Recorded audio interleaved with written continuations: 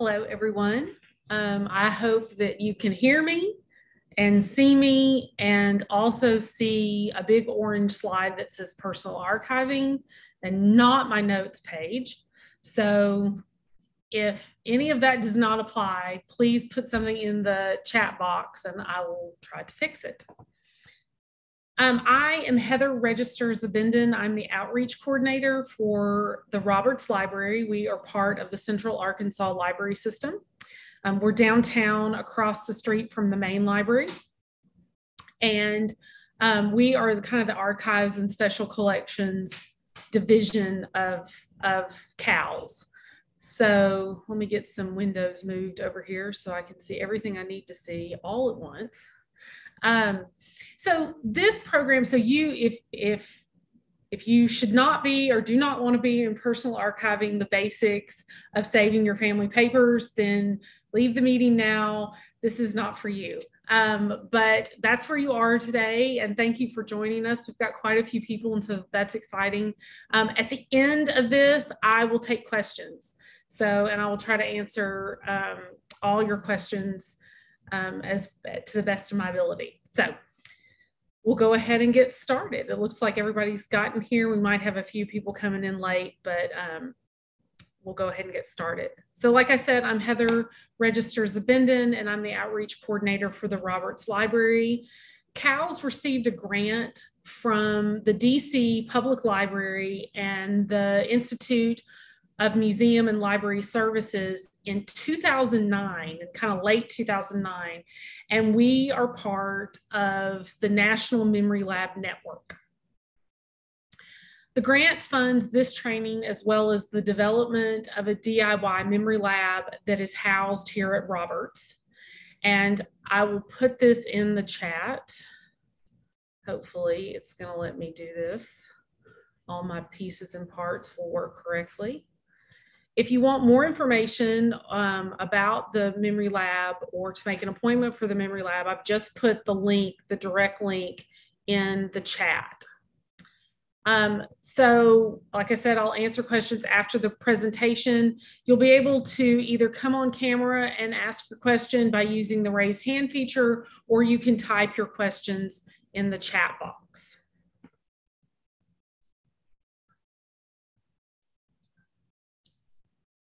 Okay. Sorry, y'all. My keyboard decided to stop working. There we go. So just a quick disclaimer. This presentation, the content, slides, and other materials are under copyright and may not be reproduced without prior written permission of the Central Arkansas Library System. Now that legal is handled, let's dive into what we're going to talk about today. So the Do-It-Yourself Memory Lab will open in 2 phases. It's located on the 3rd floor of the Roberts Library, which is in downtown Little Rock. We're at the corner of Rock Street and President Clinton Avenue. We're right across from the main library, right across from the River Market. And the flatbed scanner station is already open. You can come, and we've had several people come and scan their photographs. It will scan up to about 11 by 14, and you can scan multiple smaller photographs all at once. And then in August, specifically August 9th, we will open the AV side of the station, and that's where you can digitize things like VHS. That will be opened on the 9th. You will be able to digitize VHS. We have some other formats that we will open up later on once VHS we kind of perfect that. You will need to make reservations to use the Memory Lab. Reservations are 2 hours long, and you can make back-to-back reservations. And once both sides of the lab are open, you'll be able to make a reservation for the flatbed scanner as well as the AV, because the AV, when you're running, say you have a 2-hour VHS tape,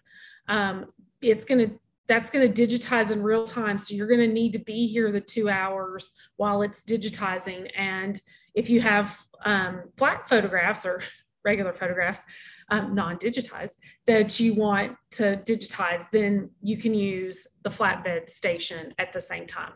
And the first 30 minutes of your first time on either station, you'll get a brief orientation on how to use it. But this is a do-it-yourself process. We do not digitize the items for you. You will be expected to do that yourself. So, okay.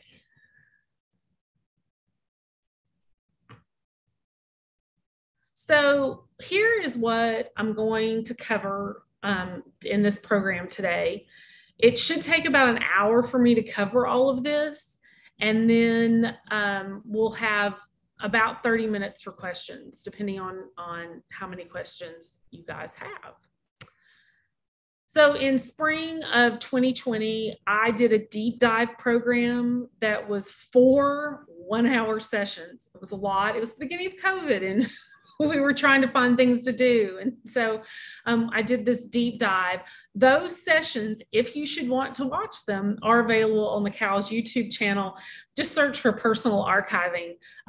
And so you can get even more information. Although I think that this version of the program is actually the most polished and refined. We were trying to figure out some stuff back then, and we've gotten it better. We've gotten better at it, I guess. There's also a 1-hour abridged version on YouTube, which was an early version of what you're about to hear. So if you want that, this is also, today's program is also being live streamed to YouTube. So just go to YouTube and type in Central Arkansas Library System. If you type in CALS, you'll get a bunch of stuff in California, but if you type in Central Arkansas Library System, you'll find this information. And I also like to tell people that although I am a public historian and I have some training in archival processes, these are not necessarily best practices. We like to think of them as goodish practices that are getting the job done, getting what you need to do to get your personal photographs and papers in order and saved for future generations. So why is personal archiving important? Who will want all this old stuff? That is a direct quote from my paternal grandmother. Who wants all this junk is what she would say. For historians, the personal papers of everyday people are the great discoveries of the work they do. Or the work we do. I would argue that the personal archives, so the private papers, the personal papers of everyday people, are more important and more significant to the study of human history than the papers of the great, the famous, or the infamous. Plus, there's more of us, everyday people, than there are of them. And so the details of our lives are going to tell a more accurate story of how we lived. The papers, photographs, and letters you've got stored in your basements, attics, and closets can show us how things used to be done and how things in our world have changed. So take this picture of a phone booth in Ravendale, California. I use this as an example to show you how things have changed in your lifetime. Did you ever think that you would not regularly use or see a phone booth or a payphone? They have become obsolete. And I sure didn't think that this would be something of a bygone era. And several years ago, my son and we were watching Field of Dreams with Kevin Costner. And in the movie, he is going across the country and, collecting all of these old baseball players. And he has to stop and use a payphone to call his wife, to tell his wife about, what's going on, to give her the update. He couldn't text her. He couldn't call while he was driving in his car. He had to stop at a payphone. And my son looked at me and said, "What is he doing? Why is he having to do that?" And it wasn't until that moment that I realized that my child had never used a payphone, never seen a payphone, did not need to have a dime or later a quarter in his pocket to make sure to be able to call home. So that was kind of a big eye-opening thing for us. And so that's why I use this payphone as an example. So here are some examples of what my boxes looked like at the beginning of this process. Like I said, we got the grant in late 2019. We went to this boot camp training in DC in January, the last week of January 2020. And then, 6-8 weeks later, the world shut down. And so as part of that world shutting down process and working from home, I kind of started pulling all of my stuff out, figuring out how to help others, get their stuff organized. And I do better by doing that process myself. And so that's how I started. And so what's that old saying about a cobbler's kids have no shoes? Well, the public historian's personal papers were a mess. So as you can see, I've got photographs mixed in with papers, and there's a woman's lace clutch in one box. They were all over the place. They were in closets, they were under beds. There were some things that were still at my parents' house. So it was just kind of all over the place. So before we get started with the real nuts and bolts of this, we're going to talk about, eventually I'm going to explain how to go through things and clump stuff, but you kind of need to know where you're going to end up, what you're going to use to store all of this stuff when you're done. The whole purpose of personal archiving is to get everything organized, get it all digitized, and then get the originals stored so you really don't have to touch them unless you absolutely need to. They're going to go away probably up in the top of a closet and just live there forever, maybe until you move house. And you're going to deal with the digitized versions that you have. This is the best way to protect that stuff. So what type of containers are you going to need? And don't think that you have to go out and buy everything all at once. This is going to be a long process. I like to tell people this is a marathon, not a sprint. It probably took me about 8 months working at least one good day a weekend to get all of my stuff organized. And I didn't feel like I had a whole lot compared to what some other people have. So that kind of gives you an idea of how much time it's going to take you. And like I said, the whole idea of personal archiving is to digitize everything and then store the original so you do not have to handle it. Okay, so the gold standard of archival storage is going to be this Hollinger box, and that's exactly what you see there. It's got the metal rims. It is a clamshell, so it opens, it kind of hinged open. I tell everybody to get the legal size of this. Don't mess with the letter. You may have 99% of your stuff maybe in a letter size format. But 1% is going to be legal, and it's better just to go ahead and get the legal. It gives you a little bit more room, and you want to try to you want all your boxes to either be legal or letter size. That's ideal in a perfect world. You're going to want some legal size acid-free folders. And then you're also going to want some pieces of blue board, which is, you see that picture with my hand? It's the blue board is kind of a spacer that you're going to use if you can't fill the box all the way up. You don't want the folders to sag. So Hollinger is a brand name, but it's become a generic. But you can order these on Amazon. You can order them from companies. There's a company called Gaylord that specializes in archival supplies. There's a place called University Products. But I honestly ordered mine from Amazon with my regular Amazon order, as well as the folders. So I got it all, and it came to my door in the middle of COVID.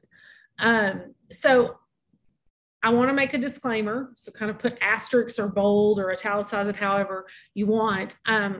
Acid-free is not acid-free forever. But for the most part, this stuff should remain acid-free in our lifetime. So the box is acid-free, the folders are acid-free, the blue board is acid-free. If you need to purchase paper for any reason to interlace in between things, you're going to want to find acid-free paper or acid-free tissue. So acid-free is very, very important. At some point, I will break every scrapbooker's heart and tell them that most of the time, the stuff that's used for scrapbooking that says acid-free is really not acid-free in the way that an archivist thinks of it as acid-free. So I'm sorry if I've made anybody cry right there. There's more to come. So if you have documents like legal documents such as deeds or mortgage papers or some old land papers or things that you need to access on a regular basis, and you can't store it in a Hollinger box and keep it safe away and not ever touch it, you might want to invest in a fire safe file box or fire safe file cabinet. These can get expensive pretty quickly. I think the file cabinets run like to the $5,000 to $8,000 range. The boxes are less expensive. They're incredibly heavy, but if you have a fire, everything in this box is going to survive. And so if you are worried, this is a great investment. And you can get acid-free hanging folders, archival quality hanging folders for file cabinets and file boxes. So you'll want to invest in that instead of a Hollinger box. So I am actually a big fan of these big plastic clamshell boxes that you can buy at the big box craft stores. They probably do some off-gassing, but it's not terrible. And I use them mainly when I was sorting and organizing. You'll see in a minute that I had a constant helper with me. And so I had to, anytime I wasn't in the dining room working, I had to get everything put together and put away. And because he was not helpful in that regard. So I do like these. And there are some that you can get that have like a foam or spongy stuff around the inside. So when it closes, it truly is watertight. And these are nice for, personal homes. Residential areas sometimes can have some water issues. So I do recommend those. For photographs, you might want to invest in some Mylar photo sleeves. And again, you're going to buy those from someplace like Gaylord. You can order them on Amazon. It's like a thin plastic, and they often open on they're either closed and open on two sides, or they're closed on three sides, and it's like a little envelope. Those are great, especially if you have some photographs that might have some debris on it and you don't want it touching other photographs. Also, these archival or acid-free paper envelopes that open on one end. This is what I ended up using almost exclusively for my personal archiving storage. And I really fell in love with them. So the idea is to get multiple barriers between the archival item and the outside environment. So if you've got your photograph here, and then you've got kind of Mylar, and then an envelope, and then your file folder, and then your box, and then the house and the outside world, you've got a lot of barriers between your thing you're trying to save and the outside environment. So that's the idea, as many layers as possible between item and world. So that's the goal here that we're getting. Again, a lot of these scrapbooking supplies that we see, I was actually at one of those places last night buying something else, and I started looking around at the products, and colored paper is most likely not going to be acid free. It's going to have some leaching effects. It's just, scrapbooking is not as long-term as I think it's often sold as. So just be aware of that. In addition to buying stuff from Amazon, you can also, if you live here in Little Rock, we have a Container Store. They do sell Hollinger boxes. A lot of times you can only get the letter size in store and you have to order the legal size, but they do sell some archival products. They also sell boxes to store your wedding dress in, which is good, which is nice to have. So some other supplies you might need: acid-free tissue paper is really good. Again, you can buy it from Gaylord University Products, order it on Amazon, but you want archival quality acid-free tissue paper. Same goes with archival quality acid-free paper. Regular good old pencils. This, you don't have to buy anything special. These Micron pens, you can purchase those at the big box craft stores, usually in the art or drawing, the painting or drawing section. They're Pigma pens, and they can be reversible. So we're big fans of those. And then I always like to have some of these plastic paper clips, the colored ones, kind of around. They're better than the metal ones. They're still not a long-term collection device. I just totally lost the word. To keep things together. That's what I'm trying to say. They're not for long-term, but they're there for a short amount of time to keep something together so that there is not, they don't get separated. And I see a question. There is not a handout. There is material on, well, I guess technically, yes, there is a handout. If you go to the website, let me put it back in the chat in case people came in late. Whoops. Come on, computer. There we go. So if you go to robertslibrary.org/memorylab/, then there'll be a handout. Might be on the personal archiving page. Let me look at the end of this. There is something at least a supply list. Okay. So where to store it once it is digitized or rehoused. You don't want to store your personal archive in the basement. Even a finished basement can be tricky because of moisture issues. Even though you may not see or smell moisture, it's there. Garages are a no-go. Attics, man the heat, especially this week. And a barn, if you took it out of the barn, do not put it back in the barn. And yes, we have gotten collections that came out of barns. Climate controlled off-site storage might be good if you don't have the space in the main part of your house or apartment to accommodate items. But you just, be aware that you're putting it into somebody else's hands and somebody else's insurance. And so for me, our stuff lives in the center part of our house, in a hall closet, up in the top. It's actually really hard to get to, and I did that intentionally so I wouldn't be tempted once I got everything digitized to pull stuff out. So it's kind of tucked back in the corner, and I did struggle a little bit to get the legal size Hollinger boxes kind of turned the right way to get in there. It's like a little puzzle, but that's where they live in our house. Okay, so now we're going to start the process of really what is this? What are you going to do? How are you going to do this? And it's called clumping. This is an official term from the Library of Congress. I'm not joking.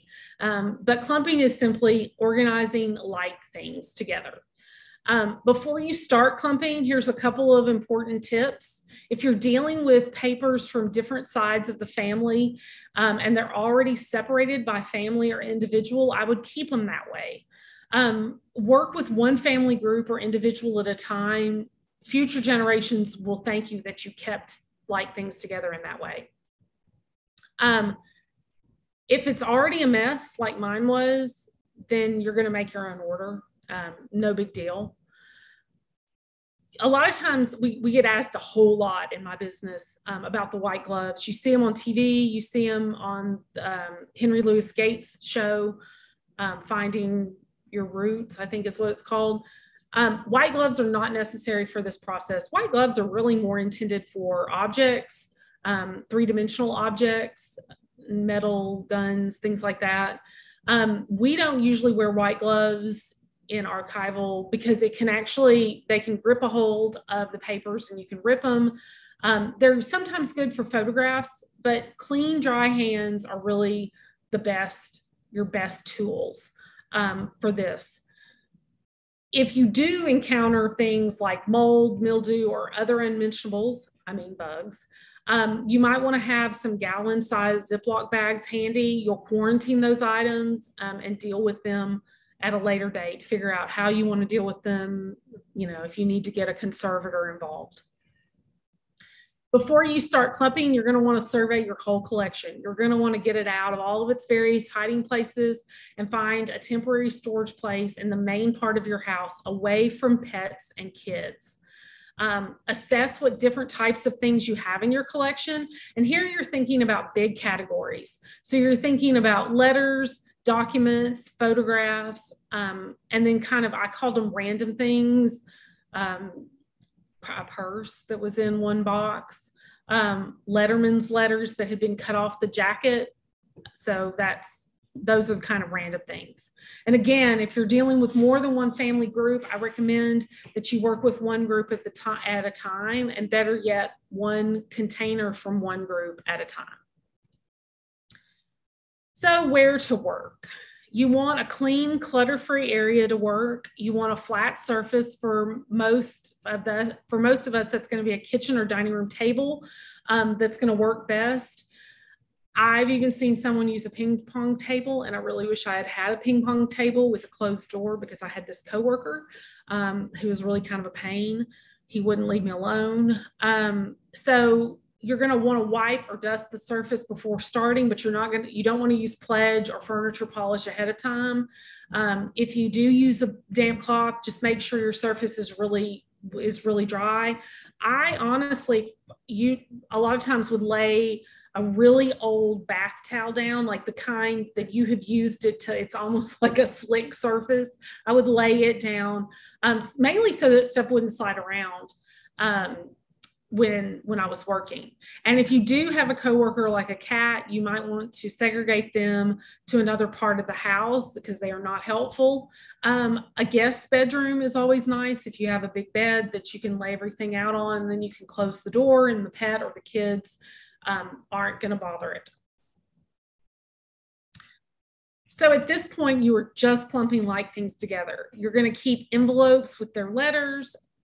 If things are stapled, leave them, but don't staple things together. You might want to use plastic paper clips if you're really worried something might get separated, but at this point, you're just looking at what you have. So you'll group all the photographs from one box together. If they have stickers or writing on them, don't try to remove the stickers or try to get rid of the writing, but also don't add stickers or add writing to them. If they're in paper frames, like this picture on, I think it's on the right for you guys. If they're in these paper frames, leave them together for the time being. If it just happens to tumble out and the picture tumbles out of the frame and there's no writing on the frame, it's just simply a paper frame, toss that paper frame. It's highly acidic. You don't want it. Keep the photograph. If you have tintypes or daguerreotypes in your collection, do not remove them from their casings. It will ruin them. You're going to want a conservator to take a look at them and figure out how to house them correctly.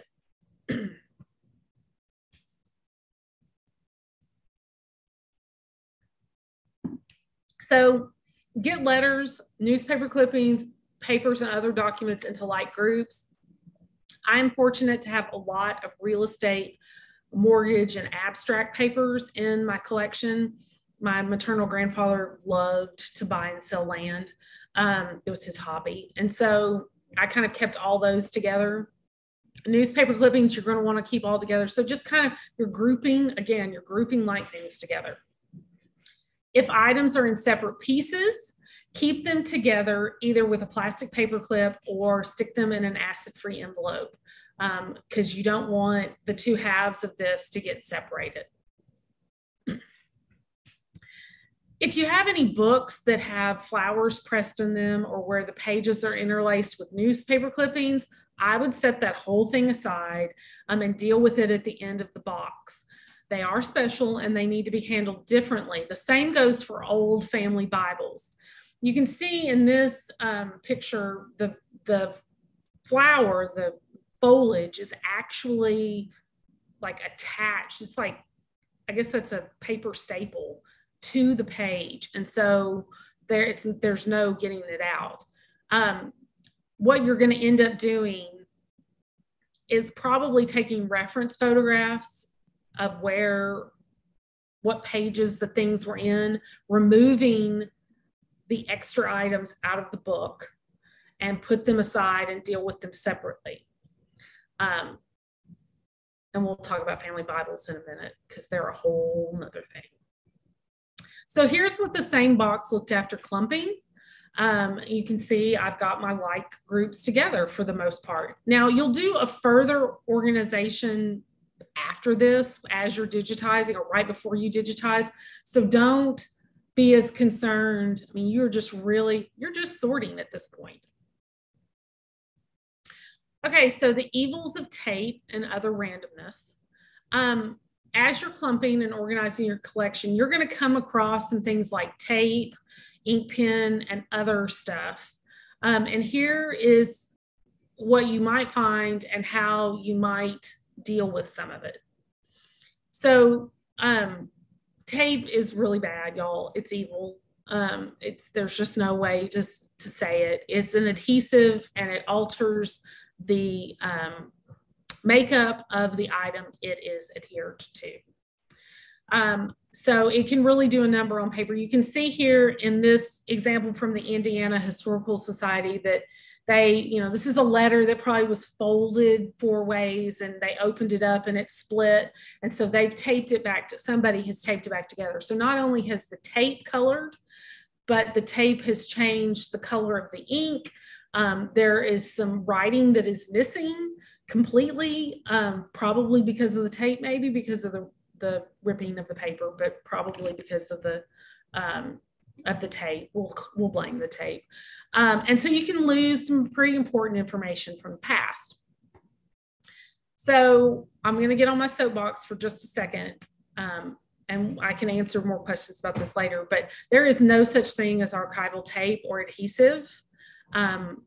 I have seen scrapbooking supplies and rubber stamp supplies listed as archival adhesive. That is not a thing. So all tape is bad. Please don't use it. And if you've got, like I said earlier, if you've got tape on stuff, I mean, you're going to have to make some decisions, but for right now, just kind of leave it be. Don't try to remove it. It really takes a professional to remove it. Okay, so if you can't use tape and you can't use staples either, then how are you going to keep things together, right? So you're going to use those Mylar sleeves to keep things together for the most part. But if you have items that already have tape on them, don't try to remove it.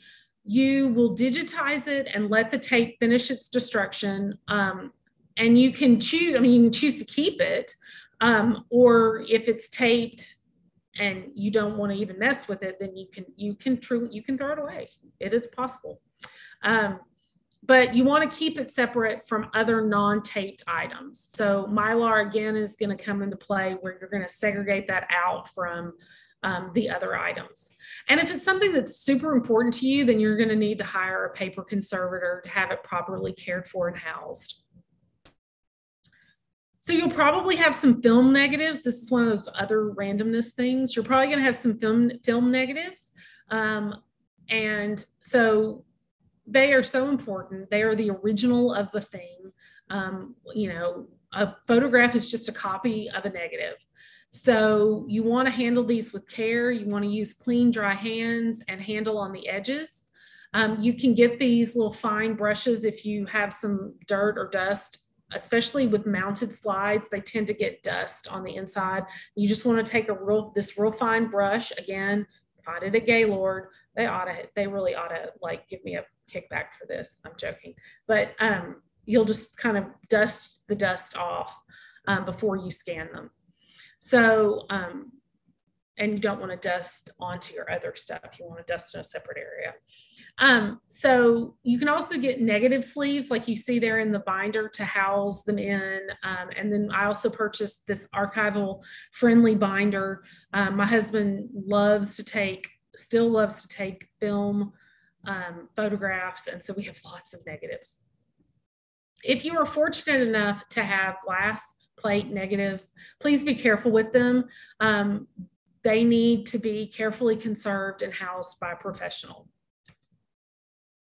Okay, so some of the things that you may see on the backs of your photographs, or maybe even the fronts of your photographs. Man, didn't we love to write on the backs of photographs? You don't want to try to erase or remove or white out this stuff. Just let it be there. It's probably been there for 50 years already. Just let it hang out. But you don't want to add new stuff. So you can see here in my collection, I've got ink pen, I've got pencil, I've got printer stamps, just a little bit of everything on the backs of my photographs. Now, writing on the backs of photographs is bad, but it can be helpful at the same time. So it's kind of, as archivists, we get a little torn about this, but it can help identify people. Just don't continue the tradition. Figure out another way to mark them separately. So here's a good example of the information on a photograph helping you at least know something about the photograph. So I had no idea until a couple of weeks ago, the last month's class, who these people were in this photograph. But thanks to the back of the photograph, somebody had written New Year's Eve, 1968, 1969. And actually during last month's personal archiving class, I'm looking at this photograph and I'm staring at it and I'm thinking in my head as I'm talking, man, that sure does look like my aunt and my uncle. And sure enough, it is. This is my aunt and my uncle on New Year's Eve, 1968, 1969. Neither of them can remember where they were, but now we know that it's them, and they don't seem to know who the woman is that they're talking to either. But yeah, that's kind of cool. And so see, as many times as I've looked at this photograph, I did not know who they were. And then just boom, one day. So same thing goes with this. Here's a photograph that is stapled into a souvenir frame from, this was a trip to Mexico that my paternal great aunt and uncle took in 1963. And so I knew before even looking at the information on the frame that the woman kind of in the main focus of the picture was my great aunt, and her husband is to her right. And then these were their two friends, but he wrote down all of the information, where they were. And then the front of the souvenir program tells me even more information, not just that they're in Mexico, but exactly where they're in Mexico. So this information can be very helpful. So you want to save it and scan it in some way as well. But don't always just assume or glance at something on the back of a photograph and be like, oh yeah, that's such and such. Look at it carefully. Take a little time to do some, not even investigation. So we like to talk about listening to your photos. Let them tell the story for you. So here's the front of the photo, two girls, two teenagers. And then I look at the back of the photo and it says 1978 maybe. And so I took a picture and I zoomed in because 1978 was not meshing with what was on the front of the photograph. Front of the photograph, two teenagers. I know one of the teenagers was an adult in her 30s in 1978. So this is not meshing. So when I took a photograph and I zoomed in really closely, it's 197B. This is simply a printer stamp. It has nothing to do with the front of the photograph. So lesson learned. And despite your best efforts, things aren't always going to go well. I there's got to be a story behind why this woman's photograph and why this woman's face is about the only thing messed up on the photograph. And there is another photograph of her that has similar markings. So I really wish I knew that story. I wish they had written this story on the back of the photograph, but they did not. So my maternal, some other kind of random things that I had in my collection, my maternal great aunt had this postcard album, and it was full of these pictures, but she hadn't taped them or glued them in, thank goodness. So I took reference photos of how the photos were arranged on the pages, and then I removed them, took them out, scanned them individually, and I actually threw this postcard album away because that dark paper, that black paper, is highly acidic. So one of the things that I did a lot was take reference photos because I was working, I was kind of stop, start. And I had this cat that was trying to help me and he wasn't being very helpful. And so I took lots of reference photographs. And sometimes I did not do very successful with my reference photos. You can see, I mean, I was using my iPhone. And so, you know, you take the picture and sometimes if you move too quickly, it blurs. So I ended up setting up this tripod at the end of my dining room table so I could put the photograph, hit the button, and then it would actually capture the image or the page rather than making a blurred photo. So what if there's already damage? In this situation, there's not much you can do for this item. I mean, even a paper conservator really can't do a whole lot.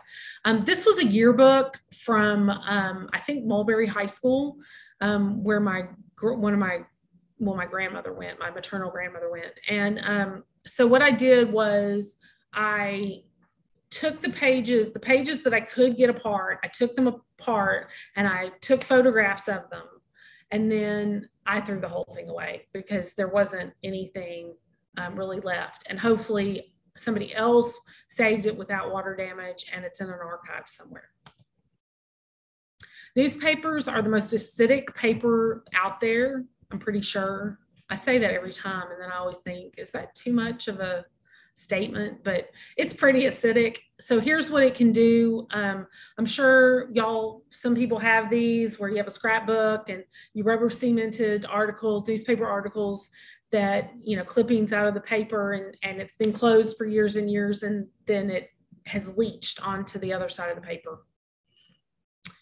And more newspaper clippings glued into scrapbook pages. I photographed these or scanned them, whichever was best, and then threw the pages away because there's information on here that I didn't know and that I wouldn't be able to find very easily in newspapers, even in indexed newspapers.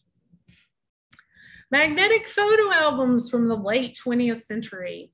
Man, there's got to be a whole section on that. So we all have these. At least people my generation all have them. Some of them really held on to their photos really well. Some of them did not.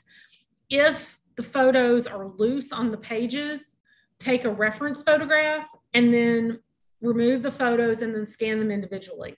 Sometimes there's writing on the back of them. If they're stuck on the page, just leave them stuck, scan them or photograph them stuck to the page. Eventually they should pull off or come off, but if you try to pull them off, they will literally curl and you'll really ruin the photograph. And sometimes they take the backing and the photograph with them. So it's just take reference photographs, scan them, you'll get the information. Baby books, again, scan, don't try to remove the information. Scan the photos. You can scan a whole page and then scan individual photos. Our scanner really does a great thing. Three-dimensional objects inside of scrapbooks are usually taped or stapled into scrapbooks or baby books. If they aren't loose, just leave them. Family Bibles. So Bibles on a whole are printed on because they're mass printed. They're printed on pretty inexpensive quality paper. The covers are not a good quality, and so they tend to deteriorate very quickly. And so, but we also love to put things in Bibles. We love to leave things in Bibles. So this is where you're going to take a photograph of the item in its, in its area. Where is it? Because maybe they meant for it to be in Deuteronomy. Maybe it has nothing to do with that. They just stuck it in there. But sometimes it means something. And so you want to, that connection may come later. So you want to kind of know. Scan those front pages or the middle pages. Some Bibles have the front pages with birth, marriage, death. Some have a middle well.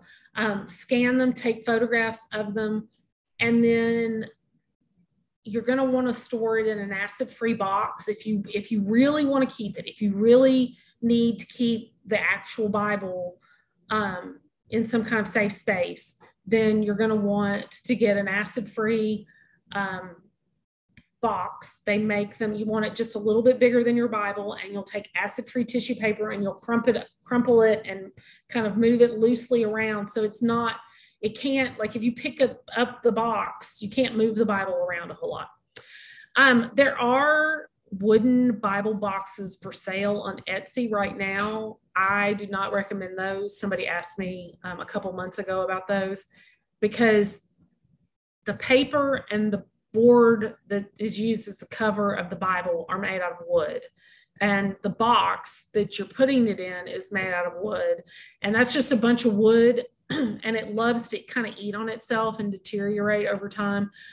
So it would just kind of be a little feast for it would just, I can only imagine what it would do. So I would not recommend those. So going digital. Now that you've gone through everything and clumped everything together, you're going to take a couple of steps to further organize everything in your clumped groups, and then you're going to start digitizing items one by one.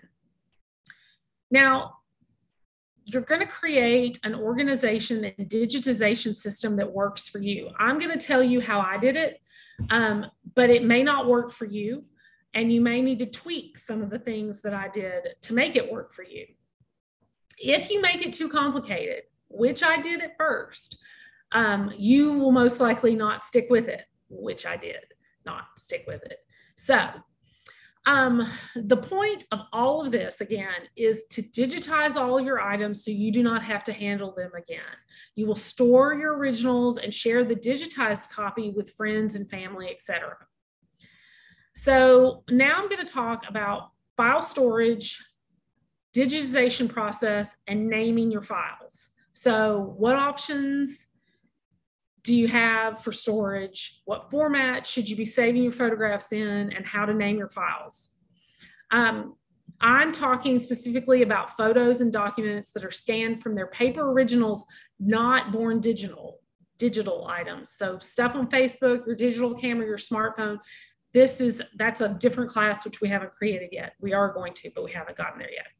So you want to make your system, your digitization process, as simple as possible, or you'll end up with a face like this baby. That's my father. Okay, so storage. We're going to start with storage. Storage is so important because you want to be able, your digital storage is so important because you want to be able to find your stuff, and you want to be able to use it when you need to. You don't want to be like searching for it forever. That's no fun. So ideally, you want to store your digital files in at least 2 geographically different locations to safeguard against a massive data loss. We recommend 3 different storage solutions for personal archives.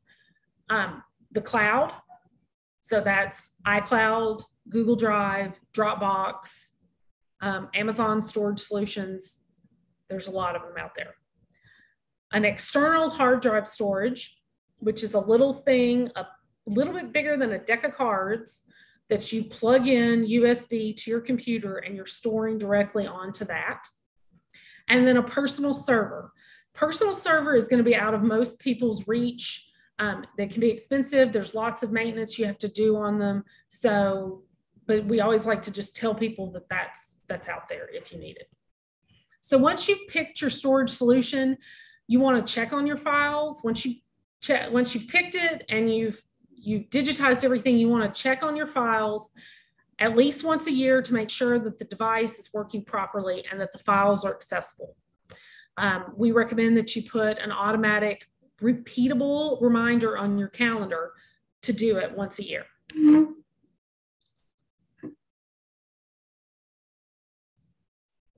So, storage, cloud, external hard drive, personal server. Okay, there we go. So, technology is always changing. You know, think about the different kinds of technology that you've experienced in your life. LPs, 8-track, maybe reel-to-reel, audio cassettes. I've forgotten the word there for a minute. Audio cassettes, and then CDs and DVDs. I think I was actually thinking about what I'm about to tell you about CDs and DVDs. It's just going to break people's hearts. But before I say that, cloud storage sites such as Google Drive, Dropbox, and iCloud are convenient. But any photos you store on cloud storage device are managed by somebody else.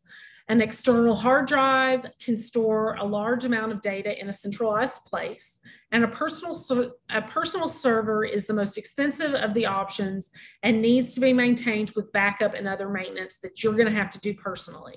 So if you put stuff in the cloud, somebody else is maintaining it, but they probably know what they're doing. External hard drive is pretty no nonsense. Personal server, a little bit more involved. So personally, I use the cloud storage that I can access and I can share it with friends. I can share those folders with friends and family. They can only read the files. They cannot edit or change them. I set it up that way. And then I also have everything backed up to an external hard drive. Also know, somebody asked this one time that I gave this program, also know that your external hard drive is going to be the platform of the computer that you use. So if you are a PC user, your external hard drive is a PC external hard drive. If you are a Mac user, your external hard drive is a Mac external hard drive. There is a way to partition it where you can have an external hard drive with a PC side and a Mac side, but that is far more complicated. I don't even know how to do that. I mean, I know in theory how to do it, but it's complicated. So just know that. Because if you're a cross-platform family, that can be challenging. Okay, so now for the other crying moment of this program. CD-ROMs, DVDs, and flash or jump drives are not, I repeat, are not long-term storage solutions. And I even put the floppy disk on there because it was just kind of funny.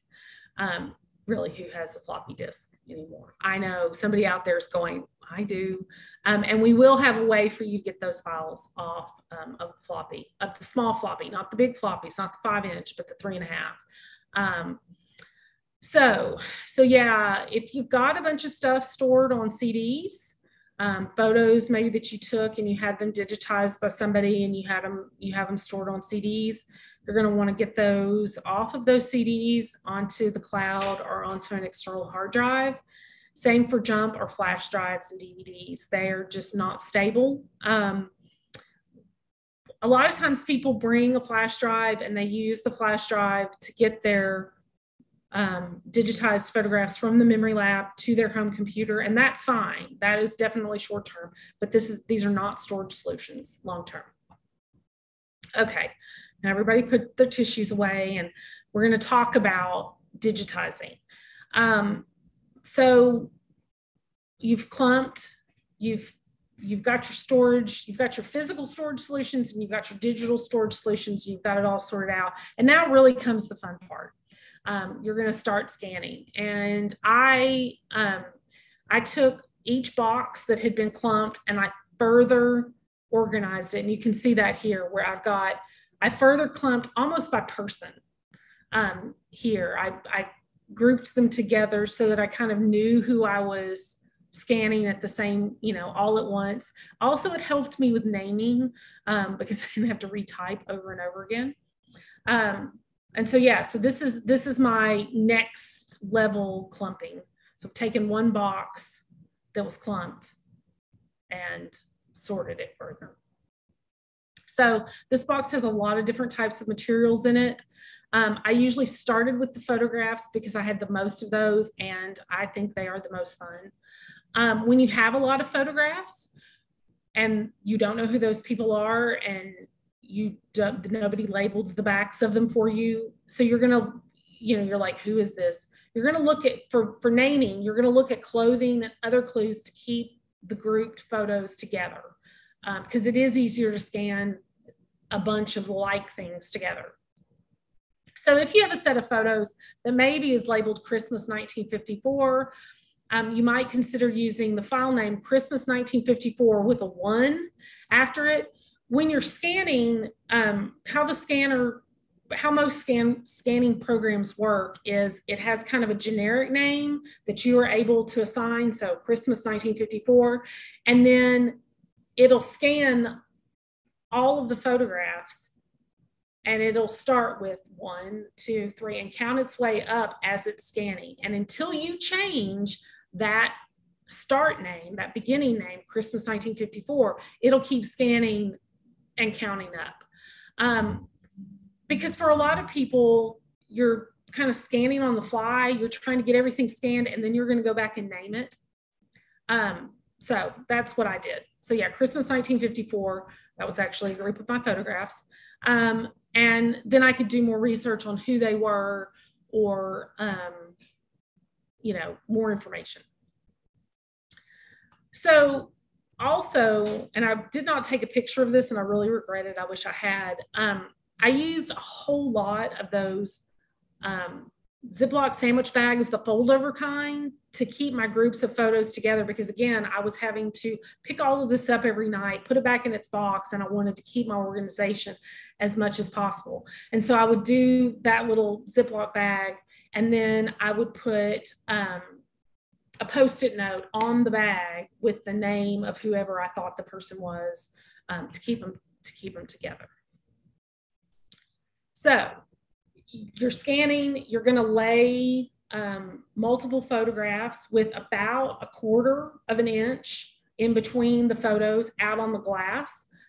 This is my scanner at home. It does a little bigger than 8.5 by 11 scanning surface. And the one here does, I think, 11 by 14. It might go up to 11 by 17, but I think it's 11 by 14. And so you can, for, like 4 by 6 or even, 3 by 5 photos, you can get quite a few on the glass at once. And so the flatbed scanner is the best way to go. You are not sending photos through the auto feed. Please don't do that. New scanners, you can put all of them, like I said, all of them on the glass, and then you kind of do one pass and it will identify each photo individually. My home scanner did not do a very good job on that. I'll show you in just a second. The one out here does a fabulous job finding the photo, like identifying each photograph. Okay, so now I'm gonna have kind of like a little sidebar. There are tons of apps out there. I mean, you all know that. There's an app for everything.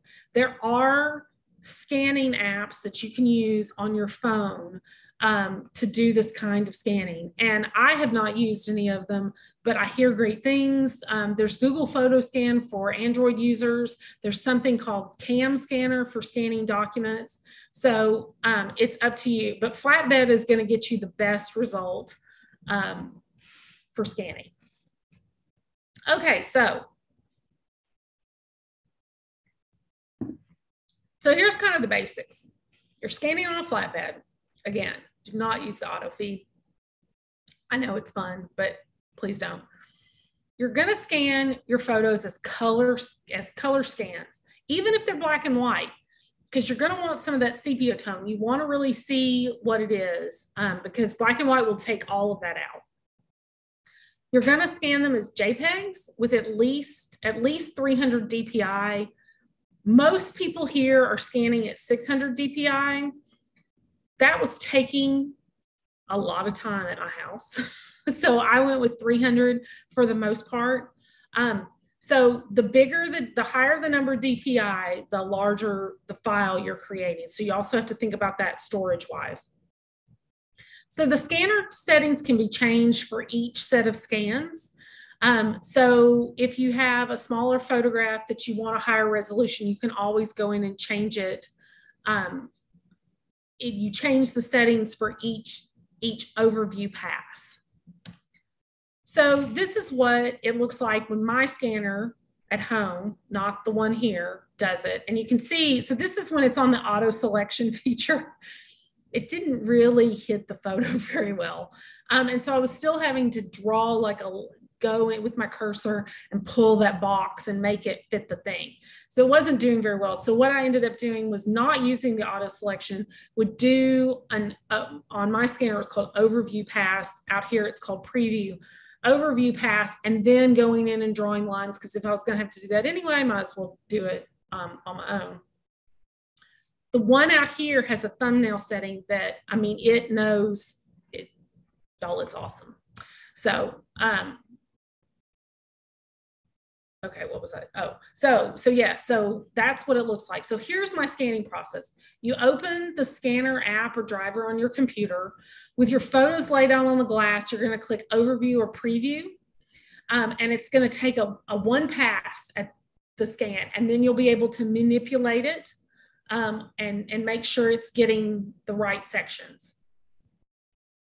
You create the selection box around each image, and then you're going to select your scan mode, your kind of scan, your resolution, where you want it to scan to. So your scan mode is going to be flatbed. Your kind is color. Your resolution is 300 to 600, maybe 1200 if it's really small. Where you're scanning it to, where on the computer, whether it's an external hard drive or it's the actual hard drive, the location that the file is going to end up, and then the format of the file. So you're also able to create a name for a group of scans. So I could have said that this was Joe Register. These are all my father. I could have said Joe Register and then gone back in. It would have said Joe Register 1, Joe Register 2, 3, 4, 5, and then gone in and made some very unique file names for them. But what I ended up doing most of the time was just calling it scan, and I would work in small groups. And so I would scan a group and it would do scan 1, scan 2, scan 3, and then I would go back in and change the file name later. Excuse me. So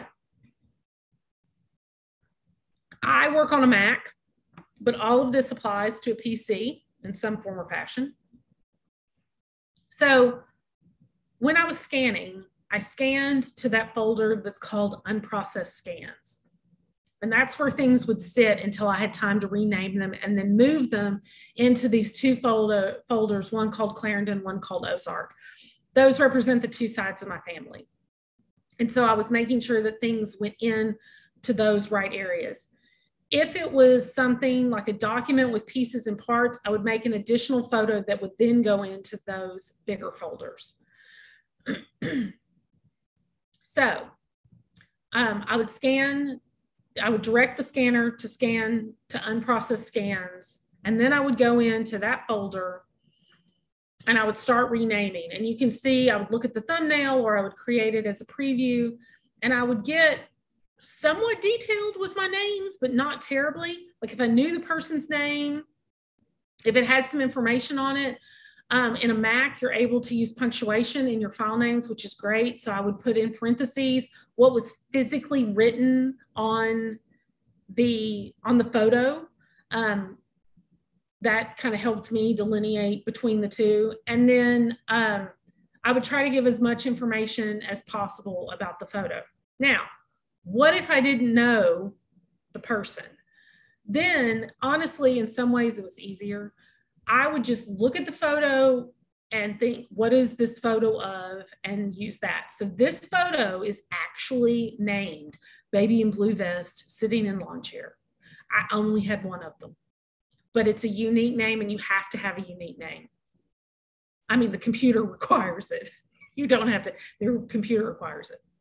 So you can also click on the info in a Mac. It's called something else in a PC that I can't think off the top of my head, but it's where you can go and see what the file is, you know, what the file size is. I'm looking over here at my other screen because it's bigger. When it was created, it was I think it's called properties. Thank you. Properties. Thank you. Yes. I Yes. live so much in a Mac world that I have forgotten PC stuff. Yeah. So you go over there and you can add tags. So I would tag these as, so Clarendon 1.30 is Clarendon box 1, envelope 30. So that helps me find it a little bit better. And then when it's all said and done, this is how my boxes looked, my photo boxes at least. I used a lot of these envelopes, a lot of these little, they're actually 5x7 envelopes. And I would put probably 12 photos in one. I wasn't doing individual, you can do individual envelopes. That was more than I wanted to do. And you can see in the middle photograph, I started writing like out every name of every photo in the folder, and my hand wore out. So I ended up with this number system. Box 1, envelope 25, I tagged them in the computer so I can find them. So when you come to use the Memory Lab, this is what the flatbed scanner side looks like. It's a very large Epson scanner that we purchased with the grant money, and then a PC computer. It has an extra monitor on it so that you can have one screen open where you can name your files as they're transferring over. You can do up to 11 by 14. I even wrote it there, so that it is 11 by 14. The amount of items that you can do, we get asked this question a lot. The amount of items you can do really depends on what you're digitizing, whether it's photos or slides, the size of it, and then how big you're scanning them to. Will tell you how much time it takes to process. So again, this is a marathon, not a sprint. You're not gonna get this done in one setting, most likely. The AV station will open August 9th. You'll be able to digitize initially VHS, and then later on we will have beta and mini DV available, as well as audio cassette. We do like to warn people that digitizing digital AV media takes the amount of time that is on the tape. So if it is a 2-hour tape, it will take 2 hours to digitize it, and then about 10 minutes to render that video as a digital file. So those appointments will be slightly longer, by the way. So once you've got everything digitized, you can share it with your friends and family. And that's really the fun part. And then you can start finding out who some of these people in these photos are. Okay, now let me take questions. I see there are questions in the chat. Let me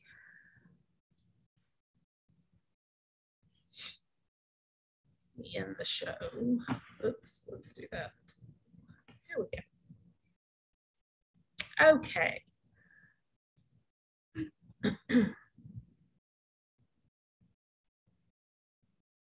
It is so hot outside, I do not have any saliva left. Let's see. What was the flat machinery we can use at the main library to digitize our items? So the flat scanner, the flatbed scanner is here at Roberts. It's across the street from the main library. And you'll make an appointment by going to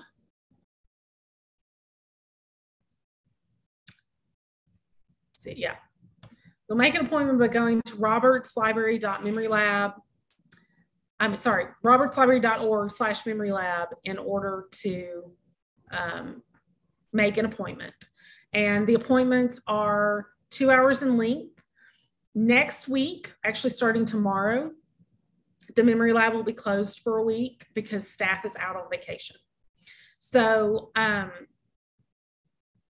it is open, and I also need to tell you, it is open Monday through Friday from 10:15 to 4:30, and there's 3 2-hour blocks in that time frame. Saturday appointments are truly by appointment only. We do not have staff right now to man the Memory Lab on Saturdays. So you just need to email. Actually, you can just email me directly to set up a Saturday appointment. And we do Saturday appointments from 10:15 to 2:30.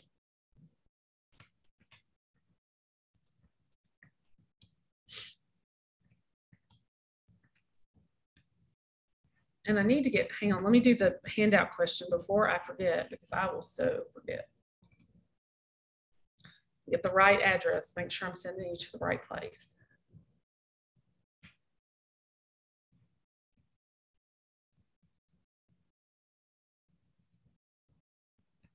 So this is the personal archiving page on our website. Oh, I see. Here, let me give you the Memory Lab with the actual hyperlink, because I didn't put the HTTPS in. It doesn't want to link it. There we go. That'll make it easier. So the personal archiving page has information. This information, it has a supply list, as well as links to these videos, to the long version of the video, to the abridged version of the video, as well as a more recent version. So you can go back and double check the information there. Okay, now then, let's see.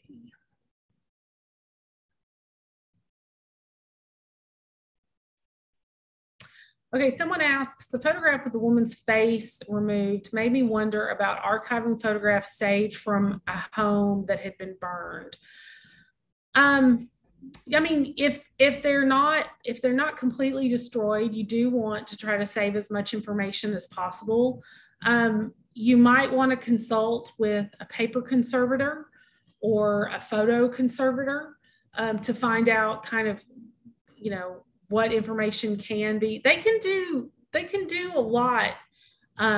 You know, this process is truly digitizing what is seen, not correcting any errors, not editing. It is just digitizing what can be seen. And so, but they can be reconstructed as well. So you might want to check. There is an organization of conservators that we recommend.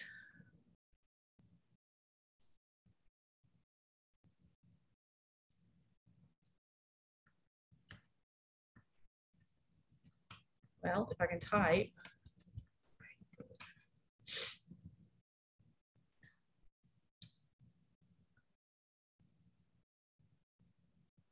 So this organization is the Professional Organization for Conservators, and they have a Find a Conservator link on their page.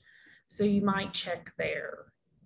I don't want to say it's, you know, it's a lost cause, because if there's any kind of information on them, I mean, that's something, you know, when someone's house burns, you think about people losing everything. And if there's something to save, I would hope that they could.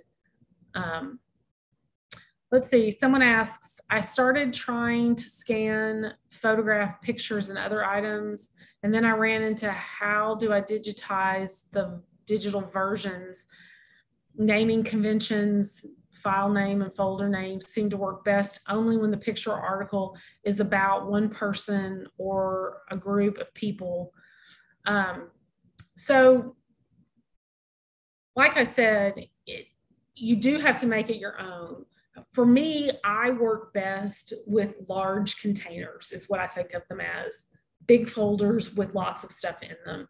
I do bad. I don't do bad. I don't do well, I guess, with minutia. So I need a big container. So that's why I have these two folders, one's named Clarendon, one's named Ozark. And inside those folders are all of the pictures from each side of the family. The only time that I made a subfolder in there was like I had a driver's license. I had my grandparents' driver's license and union cards and journeyman cards and stuff like that had a front and a back. And so if it had a front and a back and I wanted to keep it together, I would make a folder specifically for that. My mom really wanted me to make sure that we remembered all the items that were in my grandfather's wallet when he died. And so all of those items were scanned individually and put into a folder called John Harold's Wallet so that she would be able to know what was there. So that's how I organized my folders, my actual containers.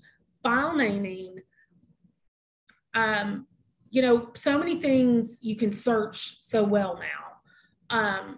And so, I mean, you could do like a person. If you knew that all these photographs were one person, inside your bigger container, you could have a folder just with them. But I use the names to do that. So I would make sure if I knew the person that I used the name over and over and over again.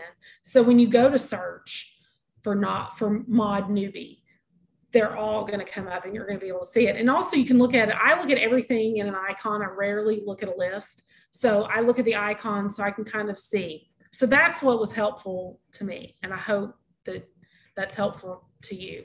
I will also say, oftentimes I will change my path midstream. And I did that, I think, twice on this project, and went back and had to fix things.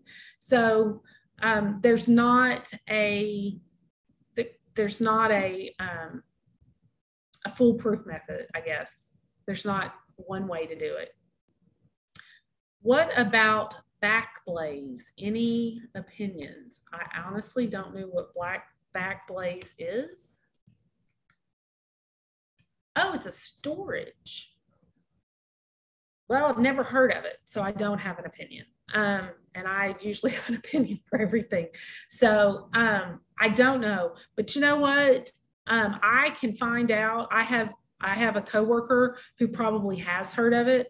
So let me make sure that I make a note to myself to ask Anna.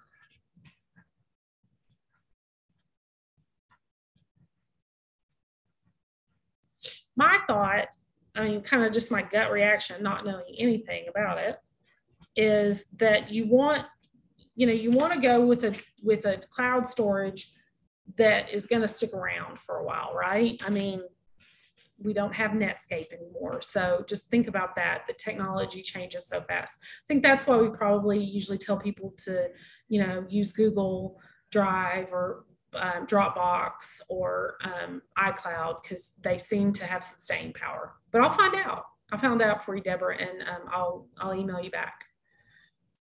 Let's see. Do you do any group? Do you group any by person?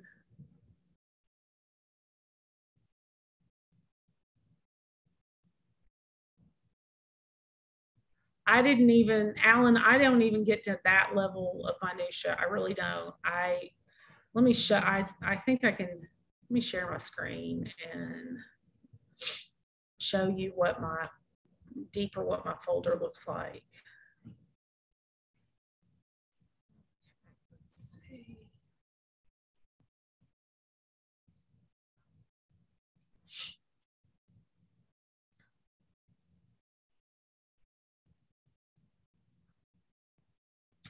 Okay.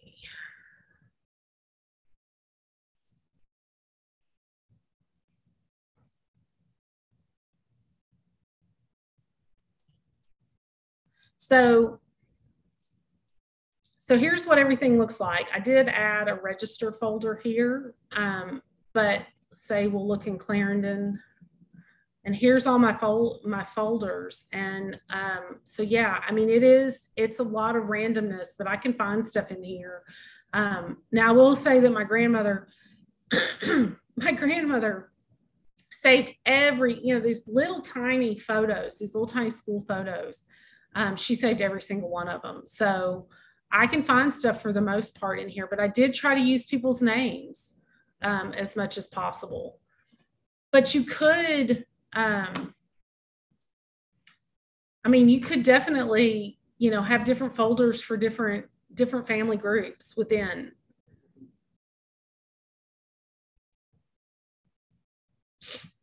Craig would like to know, are there acid-free Ziploc bags? Probably not found at the dollar store. No, they're not acid-free Ziploc bags. The Ziploc bags were temporary, just for storage, mainly to keep my cat away from them. I mean, truly, that was it. And I will tell you, for all of you environmentalists out there, they got reused. They got reused for my kids' lunches last year. So yes, we kept them all. And so yeah, it was, but it did help. They were a nice little container that I could easily keep stuff together in, and they weren't in there for very long. So yeah. Yes, this will be available for later viewing, Sally. You can find it on YouTube. And then you can also find last month's, which I think may have been a better version that's on that website, Personal Archiving. What's the name of the professional conservator organization? It is right here. I'll drop it back in the chat. Whoops.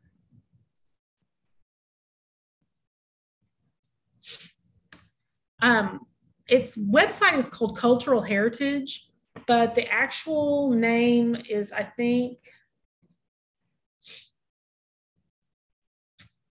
let's see, what is it? The American Institute for Conservation is what it's actually called.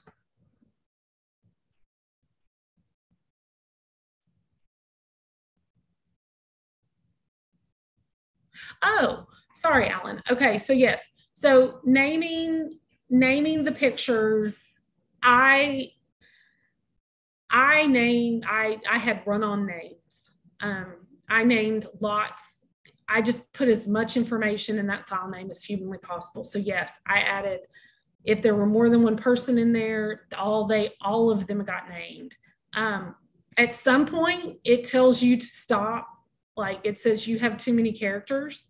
And so I started abbreviating, William was WM and George was GEO and stuff like that. But yeah, I added everybody's name to the file. Because the way I look at it is I never know who I'm going to be looking for. So yes, you want to do that for sure. And maybe, I don't know, you could come up with an abbreviation system for different people. I would not, personally, that would not work for me, because I would lose my list of the abbreviations and then I wouldn't be able to remember who was abbreviated which way. So yeah, but yeah, I wrote out everything. And then you have the other side of that where you don't know the people's names at all. And so you just start, I had so many, little girl with glasses that I had to start like looking at the collar of the shirt to say, or, little boy in cowboy suit, or cowboy hat. We had a lot of those too. So. Any other questions? Yes, Heather, I was curious, is there a list of, in order to buy, say, like, if I'm going to start this process of, mm-hmm.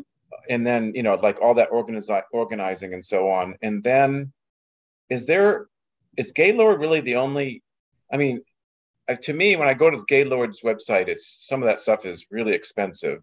And are there lower cost options, but still having good stuff that could be stored permanently in? You can sometimes find stuff on Amazon, but most of it the prices in Gaylord are not, you're not going to find it a whole lot cheaper.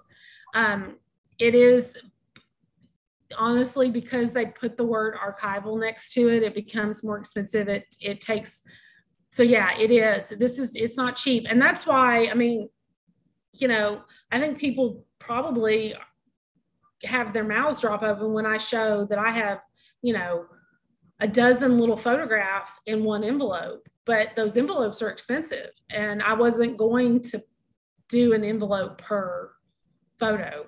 Right. And so, yeah, so I'm really good at packing it in. Right.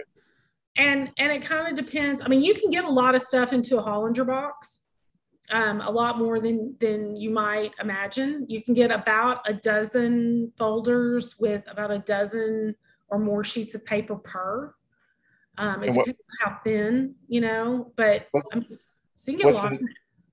I'm sorry, what's the name of that box? Hollinger. Hollinger. Yeah, and that's what they're selling at Gaylord is Hollinger. Hollinger. Yeah, so I'll put it in the chat. Okay. It's HOLLINGER is the brand name, but it's kind of become a generic to represent. Here, let me, hang on, I've got one. Yeah.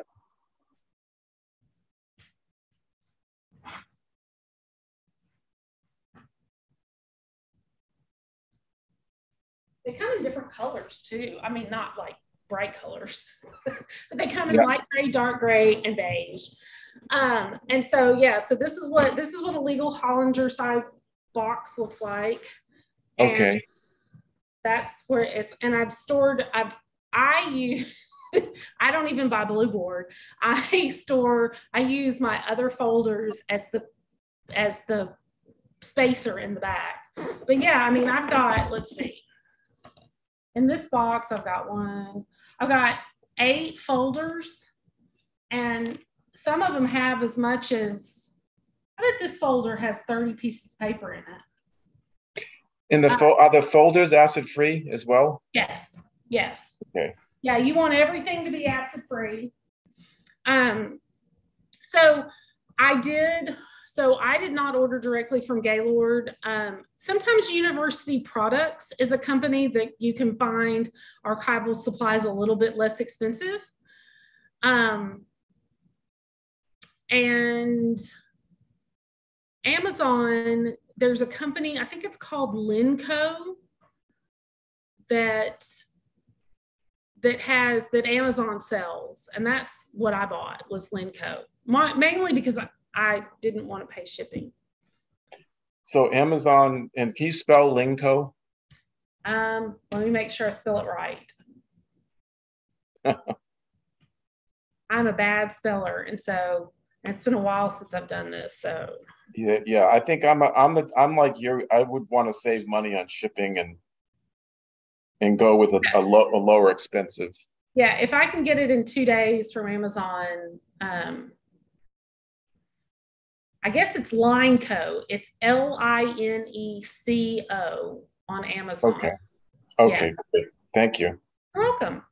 Yeah, it's you know, you'll only have to buy it once. You can look at it that way, right? You can. So if you don't go with archival like this, right? If you don't go with archival like that, then what you can do, you could also go plastic. So you could go to a big box craft store and buy, they sell, you know, these plastic clamshell shelled boxes for crafting stuff. And they often have them for photos and stuff like that. So you can do that. Container Store sells them as well. So they're a little bit less expensive. I don't know professionally if there's a lot of concern about the plastic off-gassing onto the item, and that can always be an issue with any kind of plastic product, because I'm sure it's not BPA free because it's industrial plastic. But yeah, you could always do that as well. So, but those would be acid-free plastic clamshell boxes, right? Well, yeah. I mean, yeah. I don't know that it's going to say acid-free, but it should be theoretically. plastic clamshell boxes at craft stores. Okay. Yeah. Just other ideas or some other options are good than just going to one big company. Yes. Yes. Well, Gaylord is who we've been, I've been buying for most of my professional career. So it just kind of flows off it just. Yeah. So for professional, for organizations, but for individuals that are on a teacher's budget, Yeah. I'm not about to spend $1,000 for material, Right. for storage boxes and so Yeah. on. Yes. So, yeah. Yeah. Any other Thank questions? you. You're welcome. Yeah. Well, thanks everybody for coming, and make appointments to use the Memory Lab. It's here for you to use. Shoot me questions if you have questions or if you have any problems with registering to use the Memory Lab. It'll send it to memorylab@cals.org, but that comes to me as well, or you can send me an email directly. I think I put my email in the chat a minute ago somewhere. But yeah, that's what we're here for. So thanks everybody and have a great weekend.